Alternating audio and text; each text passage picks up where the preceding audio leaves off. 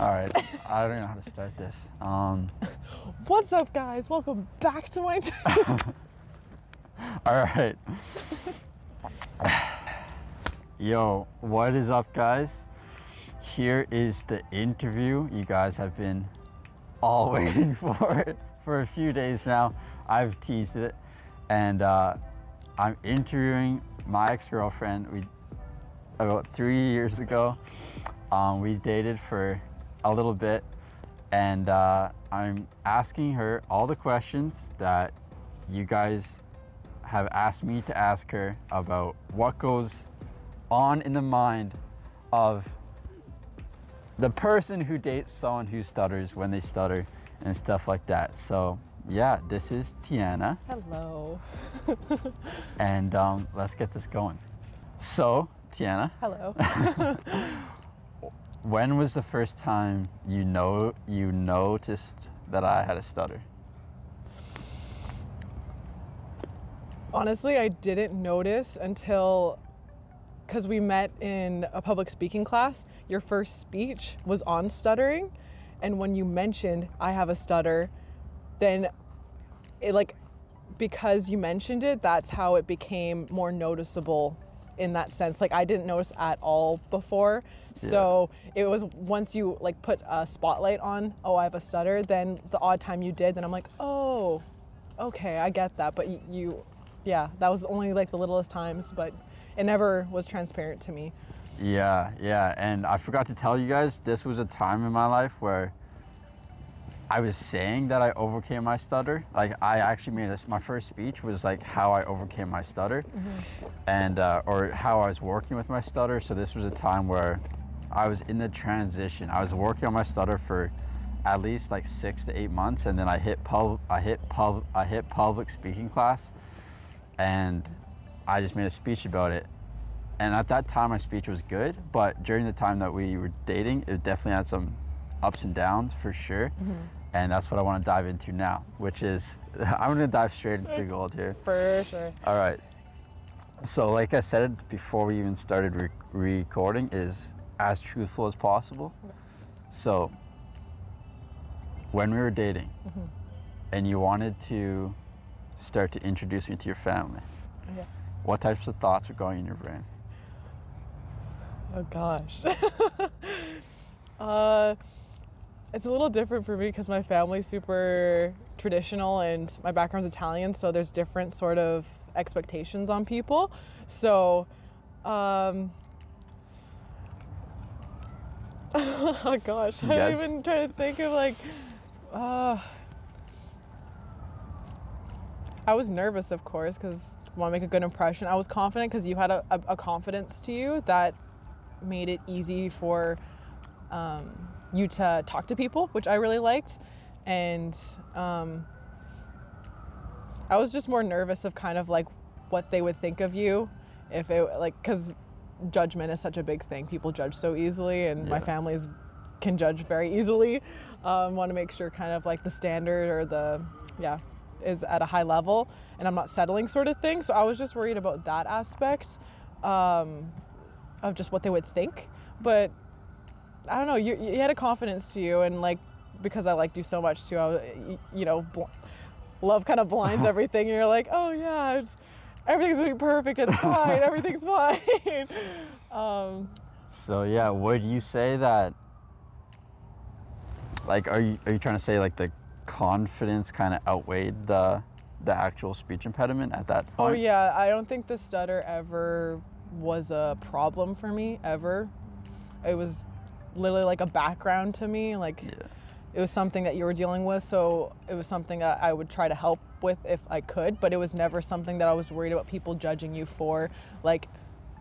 Maybe the odd case, because I know sometimes if you got nervous, you would stutter more, and just disclaiming that, I would, but for me personally, it was never an issue. I was just, it was sometimes a little stutter when you speak. No biggie. No totally biggie. Chill. Yeah. All right, sweet. So what type, because I think I had dinner with your family maybe one time.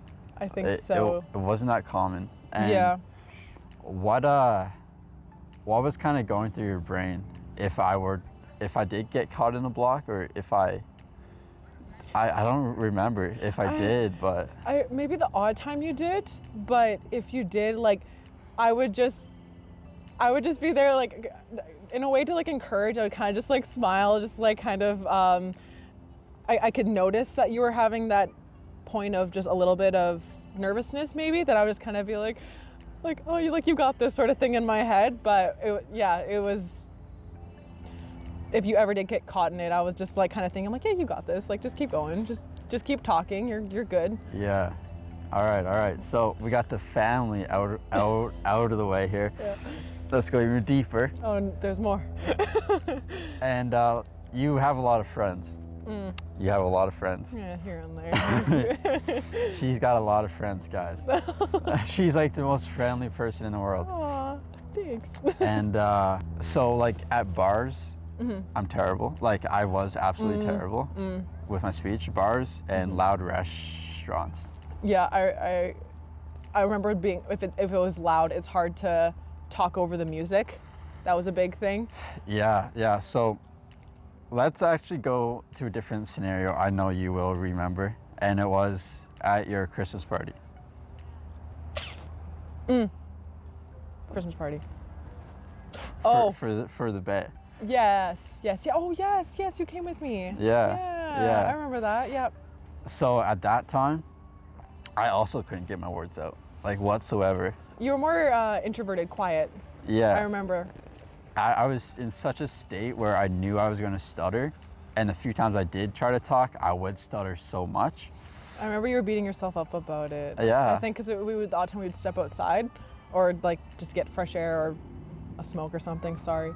But yeah, I remember you were more quiet, and then I could tell that you were like internally battling it a lot because you weren't yourself in that sense. Yeah. Yeah. I remember one time that night I went out by myself and I like went and took a shot. Like I went and bought some alcohol and I was like, fuck this. I remember that. Yep. But what was going through your brain when I was struggling?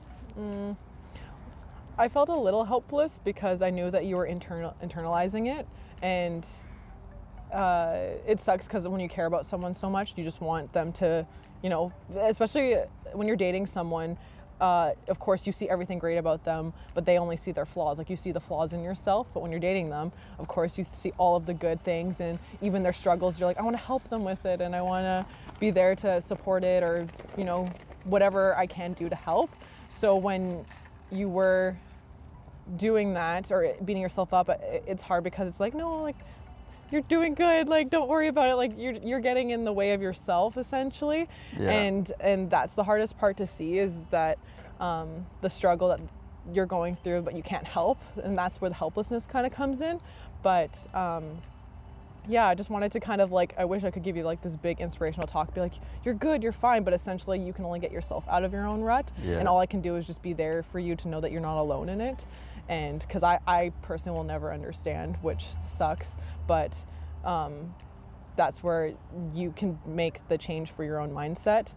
And that's where I was just, no, you got this, like, keep going, like, talking, like, don't introvert yourself, like, keep putting yourself out there and keep going, and you'll push through it, essentially, sort of thing. So yeah, and that's dope. That's dope what you just said. Oh, okay, good. But yeah, that's the thing. Like when you stutter, it's just a sign that you're repressing. Like if you're stuttering because you're repressing emotion, you're holding intention. So the fact that like, no, you just need to keep on going is kind of like a contradiction, because the fact that you are stuttering means you are repressing right now. If that makes any sense. But I'm saying there is a way out, and it's by keep on going. Yeah. But you have to battle through that. Yep. All right, some more darker questions. Give it to me. I'm ready.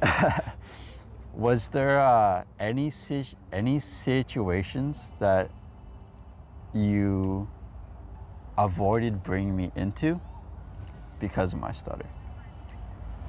Because of your stutter, I don't think that was ever a thing. I think the only thing is because I understood it, It's different because a lot of people sometimes don't understand it, that maybe I would disclaim it to friends or family before you came, just to let them know, like, hey, sometimes he does have a stutter. So like they wouldn't put kind of a, like, why are you talking that way or anything, because it's not quote unquote normalized. Maybe that's not, like, lack of a better term. It's not as mainstream or normal. That's a bad word to say. It's not normal, but like it's not what's the word? Not. I feel like I know what you're trying to say. Yeah, but we'll blame it on the cold. I'm blaming the cold. It's just numbing our brains. A little bit, but yeah, it's just not as, you're not hearing it as often, sort of thing. So that would be the only thing I would disclaim, but it was never something that I'm gonna avoid him bringing because of that. Because then, I don't know, that's kind of like, if you're quote unquote ashamed of bringing your significant other because of that thing, then you shouldn't be dating them if you can't accept that feature of them, sort of thing. And it wasn't something that ever got in the way of that or would ever be a problem for me. It was just more the disclaiming because other people wouldn't understand, essentially. Some people judge too quick sometimes. 100%. And that's actually something that I've been learning as well. Like, this kind of off topic, but it's fine. It's like, not with you, but with a lot of people, I was loving them for what they could be, loving them for a version that I had in my head, an idea of what they could be, and we're working together to make them that person. And I only loved that version of them. So when they would do, I don't know, mushrooms, or when they would like do breath work, or when they would meditate, I'd love that part of them. But that ultimately is bringing shame to who they are right now, and that doesn't give them the foundation to actually grow, because you're not loving who they are right now. And that will only build resentment and just stunt their growth if you're loving not actually who they are, but a version of them which they're not yet. And that's kind of the same thing you were just saying. It's like, you wouldn't, if you're in a relationship and you have a stutter and you're dating someone, the thought in your brain should not be like she won't like it if I stutter, because if it is that option, or if it is that that scenario, then it's not a part that's going to work anyway. It's not a relationship that's going to work. She has to love you for your stutter. She has to love you for the exact person you are right now, and that's the only way that you will grow past or to the person that you want to be, which is who you are already, just unpeeling shit. It's unfair to, like, if I were dating you and you had your stutter, but if you had days where you'd only stutter a couple times, and I preferred those days over, let's say, days where you stumbled more, and that would be unfair of accepting you for all you are. So it's cliche, but like, if you can't love me like for who I am, then, you know, like, the whole idea thing, that's unfair to put someone in a box of something that they may not even be, or they might not be with you. They might be, you might be a chapter in their life that kind of like helps you understand certain lessons with them, but then afterwards you might get to that point that they essentially wanted you to be. And that, it's just unfair to you as an individual, that if I were to look at you as only on the good days I could introduce you to friends, family, or accept you for who you are, like, that's not cool. I don't approve of that. So. All right. Well, we are making you sound like too much of a good guy right now. Thank you. Or good girl. Wait, you're gonna roast me? All right. So time for some deep questions again. Oh God. I think we got like 2 more questions here. All right. So, did you ever imagine what it would be like if I didn't have a stutter? Did you ever imagine me and be like, fuck, I wonder if Chase, like, what would it be like? Like, what would he be like? What would his character be like? Or what this relationship would be like? Well, I think because it was a time frame that you were transitioning into, like, kind of being more confident without stuttering as often, but you were still beating up yourself a lot if you did have more stumbles than you hoped. There was points that, like, I wish, like, that could be taken away from you, in the sense of, so you would see that you have, like, a lot of this potential to be such such a great person, and not saying you weren't a great person, but this potential to be such a like the individual that you can be, but you were like hindering yourself. There was points that I would think of that, but essentially, like, I'm a big believer in, like, you are who you are for a reason, and like those flaws and stuff that are there, something with the stutter that you have to go through every day. There's a reason for that, and I'm glad that that you have that to work through. And it's part of you for a reason. So like the lessons it'll give you, and even like, for instance, this platform that you are helping other people that feel helpless in the situation and feel hindered by their stutter, that you're the person that now can help other people. So like there's purpose for things. There's a reason that you specifically have the speech impediment versus, let's say, myself or any of our friends or whoever that you meet. The part of me was just more so like, so you could not have that weight on you, but then the other part of me was like, no, this is for a reason. You just have to work through it, and there's a reason for this. You have to discover that reason and the purpose that lies within it and whatnot. 100%. That's dope. I think Tiana's gotten a bit smarter since I last saw her. Oh, just a little bit. Maybe drugs helped. It's bad. And that's what I say all the time is, like, you are legitimately, like, this is all happening for a fucking reason. But if you're taking the route of continuing to hide, if you're taking the route of continuing to beat yourself up and thinking this is the way it should be, and thinking that there's no way out, and thinking that you're stuck like this forever, and thinking there's nothing you can fucking do about it, and being stuck in this kind of victim mentality without actually accepting this is what you exactly needed to go through that. Like, you needed to go through that because you did go through it. It couldn't have happened any other way. And for you to actually go through that, and like, for example, you were watching this right now, you made it to, I don't know, 16 minutes into this video now. And that's a sign, like, you're supposed to hear what we're saying right now, and it's actually life-changing shit, but you need to actually pull up your bootstraps and take action. You have to take action, because like Tiana said at the very beginning, it wasn't my stutter. It wasn't my stutter at all. It was like, my confidence outweighed the stutter is what I meant to say. Is that's the thing that mattered to Tiana.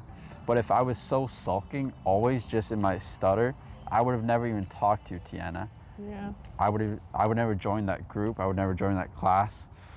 And yeah, so. Yeah, you put yourself out there to even join a public speaking class, which is big. And because, for instance, I'm a type of person that always is pretty confident in public speaking. I've been in acting and stuff like that. So seeing that you felt the need to do that and challenge yourself by speaking in front of a whole bunch of people and then trying not to stutter as well, like, that just shows, like, we wouldn't have met if you didn't challenge yourself into that aspect of your life and then gain a sort of confidence and whatever lessons. I hope I gave you a couple. But yeah, no, I think that's awesome. No, yeah, there was definitely a few times. I remember we would like leave the class and you like give me some pep talks. Oh, did I? Oh, yeah.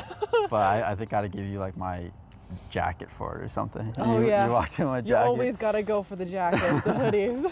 The cherry on the top question is, Tiana, you don't know much about stuttering, but you dated someone for a little bit with a stutter.